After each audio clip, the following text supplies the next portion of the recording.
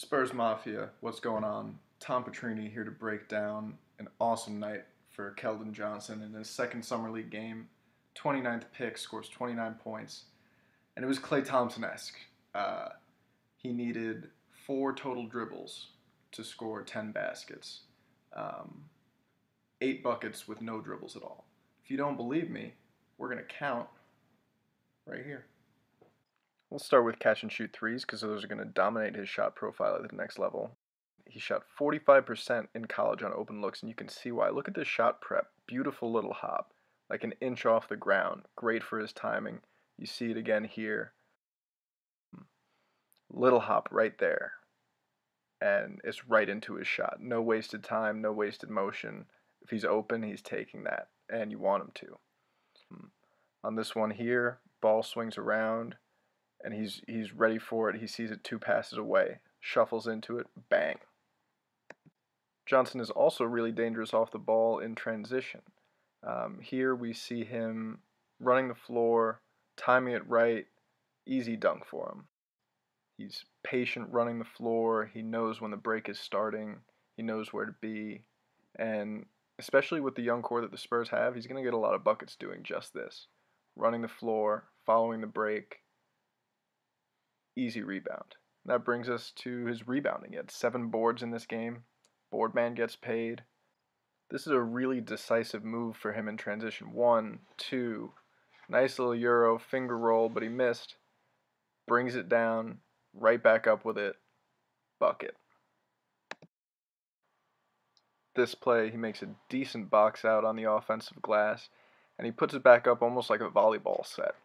Now he's also really good at making quick cuts and quick decisions when he catches the ball. Here, again, no dribbles.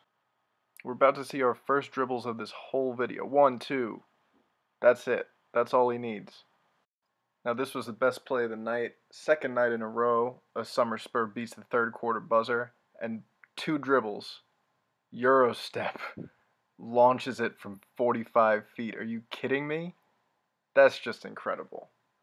High five your way to the bench, young man. It was really good to see this part because when Quindary Weatherspoon hit that buzzer beater last night, Keldon was the first to jump in the air and chest bump him. But again, look at this. 1, 2. That is a Euro step almost into a 45-foot three-pointer. It's not the first time he's done something like that, though. Here's the end of the City Hoops Classic in Madison Square Garden. His team down by 3. Nailed it. I trust Keldon Johnson Jr. from the logo any day of the week. That kid's got ice in his veins. I do want to talk quickly about his defense because that's how he will earn minutes at the next level. He's feisty on the ball. He makes things happen. He gets out in transition. He starts breaks. He finishes breaks. You can't wait to see this guy play next to DeJounte Murray, Lonnie Walker, Derek White, defensive-minded players. He's going to be a nightmare on the break. On draft night, Keldon Johnson Jr. was that guy that the Spurs drafted that nobody knew how he fell that far. He was a projected, somewhere between 10 and 25. But nobody expected him to fall to the Spurs at 29. But he's embraced this opportunity. He seems really excited to be a part of this organization. In interviews before the draft, before he was a Spur, he had said that Kawhi Leonard was one of his favorite players to watch. And in his game, you can see shades of, 2013, 2014 system player Kawhi. Because he really doesn't need the ball in his hands. And that makes him a really attractive fit next to DeMar DeRozan, LaMarcus Aldridge, DeJounte Murray, Derek White, Lonnie Walker. All of these players who dominate the ball, they need a finisher on the wing who can space the floor, catch it, make quick decisions, be scrappy on defense, and get buckets. And Keldon Johnson is exactly that. He's 6'6", 6'9" wingspan, and he's just a dog.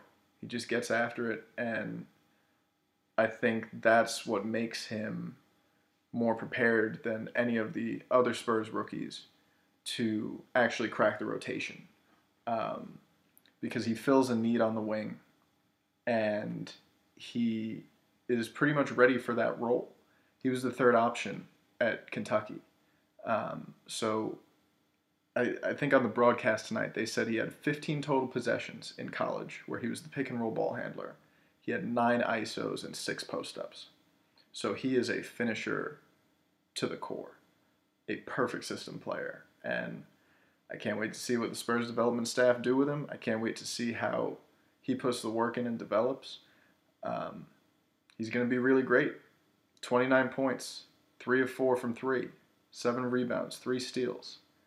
He does a little bit of everything out there except dribble too much. And it's beautiful to see.